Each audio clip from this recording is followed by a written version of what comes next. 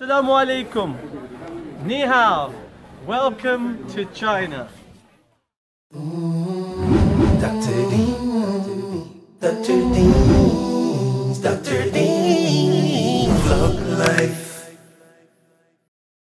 Assalamu alaikum. I'm on my way to China. Looking forward to some amazing time filming some incredible stuff for you guys. I've ordered a special meal, a raw veg meal. So it's raw vegetables, full of nutrients and vitamins. I know it's weird, but that's just me. Bye-bye. Thank you. Thank you. Finally arrived at Shanghai airport. Absolutely exhausted, and the first thing I've noticed is the smog. You can smell the pollution almost.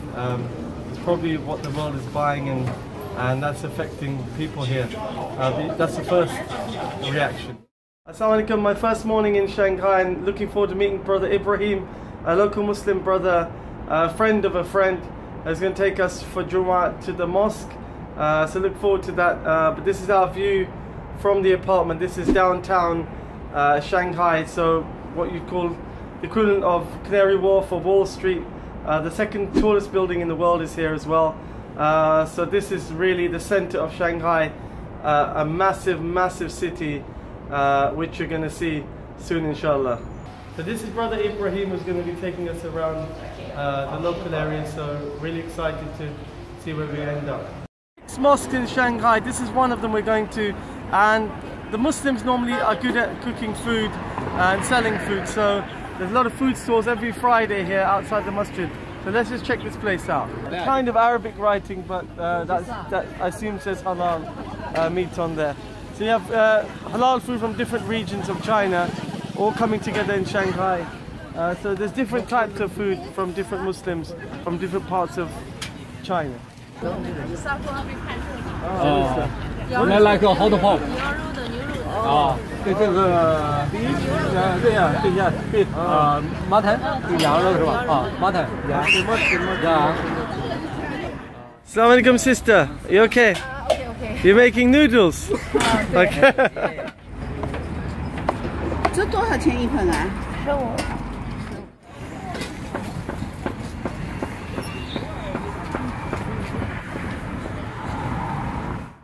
From all over China they bring the halal meat to Shanghai, so it comes from miles and miles away.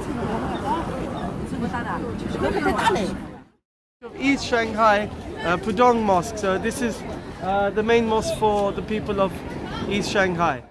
This is Surah Asr in Chinese and Arabic and English, so they're giving a dawah. There's a notice board just outside the mosque for non-Muslims to actually read about the Quran as well, so it's quite inspiring to see this.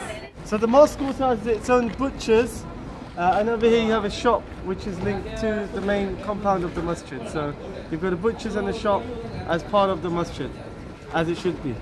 This is the main hall for the Jumu'ah prayer and the regular prayer, so you can see how it's laid out, slightly different. The mats are spaced out. It's not that big, but it's still very nice.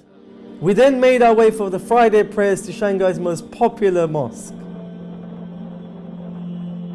This is Hushi Mosque, the busiest mosque in Shanghai, and you can see recitation of Mishari in the background. Quite amazing. I've been up to the top floor, the first floor and the second floor, and there's a ladies area, there's a children's play area, you can take a shower here, there's food, there's a meat stall, there's a bakery, so it's more than just a masjid to pray in. And there's a melting pot of Muslims here from all over China and have come to Shanghai to work, and they all come together here. It's really something to see.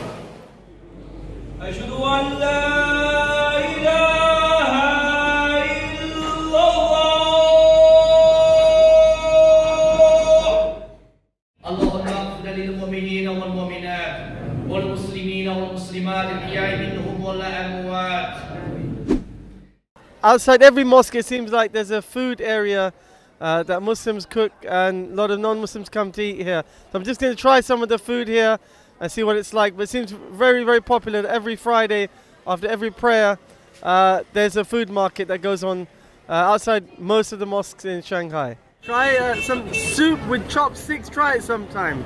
I know how you're going to get the soup unless I drink it. Otherwise with chopsticks it's not going to happen. Finally found a spoon, so I can't do with the chopsticks, sorry. I'm gonna go with the spoons. On our way back to the apartment, you can see Shanghai is a cosmopolitan city on par with any European city.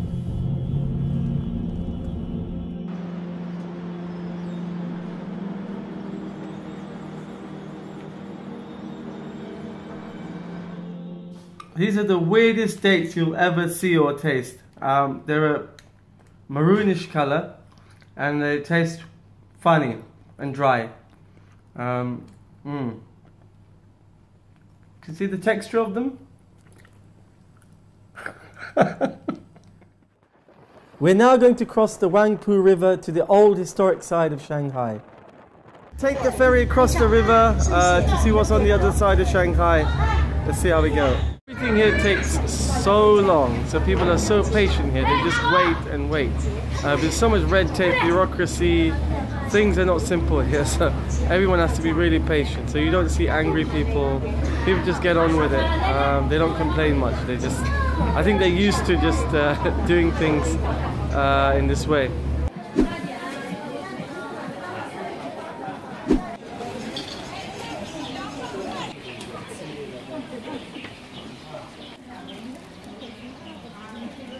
Part of the city that's remaining from a historic point of view is the Yew Gardens, which is from the old dynasties from the 15th century onwards. So this is history inside the center of the city itself. What we sometimes forget is China has a great Muslim history as well. There's so many aspects of Islamic history, Chinese Islamic history, that we don't know about. It's quite fascinating to know about the rulers, many of them, and their links even from the Muslim countries. Even during Baghdad and Cairo, the Muslims had good relationships with China, and they always have had throughout the times. And the love that they're showing us here, the Muslims here, is absolutely incredible. They've made a full schedule for the 2 days that we're there in Xi'an, and they're going to show us so many different things. So look forward to going there, meeting the Muslims there and the great mosque of Xi'an. And it's going to be really exciting. But the way that they've arranged everything for us is just amazing. That the love and the bond between Muslims around the world is just incredible. If you like your tea, then this is the place for you, because there's thousands of different types of tea here. So if you're a chai wala, doodh patti wala, this is the place for you. People here are worshipping different idols and personalities. Something that has been done throughout the history of mankind, and it's just been a deviation from what we were meant to do, to worship the one and only Creator, Allah subhanahu wa ta'ala. This is a religion of Taoism, and it's clear that mankind and humans, they have innate fitrah to worship something, and then men have been led to worship things other than the truth. This is downtown Shanghai. This place is so busy. This is where everyone's shopping, buying crazy handmade handcrafts and eating weird food. Warm coconut milk. Found another mosque downtown, so I'm going to pray Salah here. I'm inside this historic mosque. Seems quite dark and cold and dingy, not many people around. But still, alhamdulillah, somewhere to pray. Mosques in China seem to have prayer halls and dining areas, so they look like they were always historically used not just for prayer, but as a social and communal space as well. I've been waiting years to find somewhere that can make sugarcane juice, and I finally found it. Amazing, alhamdulillah. I took the halal meat from the masjid and we cooked it, and ended up with with a Chinese paratha type thing, and stir fried the organic halal meat and some mayonnaise, and I'm gonna be a bit naughty and eat this with some salad. So it's 5 o'clock in the morning and we're getting ready for the bullet train to go to Xi'an, the Muslim area. So it's a 2.5 or 3 hour flight to Xi'an to see the Muslims and the mosque there.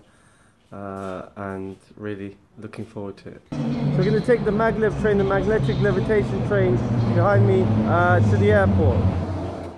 Bullet train is just getting faster and faster and faster. It's giving me a bit of a headache. My flight's always right at the end of the airport, the last gate. I don't know why it's always like that. We've just arrived at Xi'an and our contacts are not here yet, so we don't know what's gone wrong. And we have no credit and no one speaks English and there's no Wi-Fi, so there's no WhatsApp here or Viber or anything like that. Everything's banned, so they use WeChat and we have no WeChat, so we can't chat. Airport staff have kindly let us borrow their phone to try and contact Sister Fatima Wu and their contacts to pick us up. Just finished a very emotional interview with the local Imam, a young man, mashallah, who studied in Syria.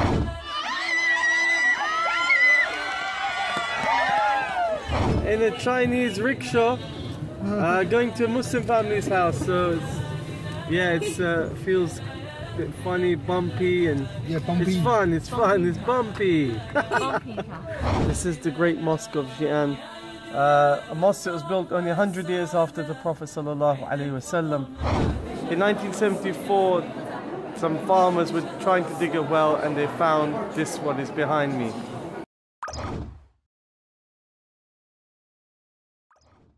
M-U-S-L-I-M. I'm so blessed to be with them. Say M-U-S-L-I-M. I'm so blessed to be with them. Say M-U-S-L-I-M. I'm so blessed to be with them. Everybody, Muslim, non-Muslim, wants to be happy. Talk about pursuit of happiness. In Islam, in our Deen, there's no pursuit of happiness. So I'm really sorry to shock you there. We have no search for happiness. We don't look for happiness. That is not one of our purposes. If it comes, it comes. If it doesn't come, like you said, then we just continue. But we don't have a pursuit for happiness.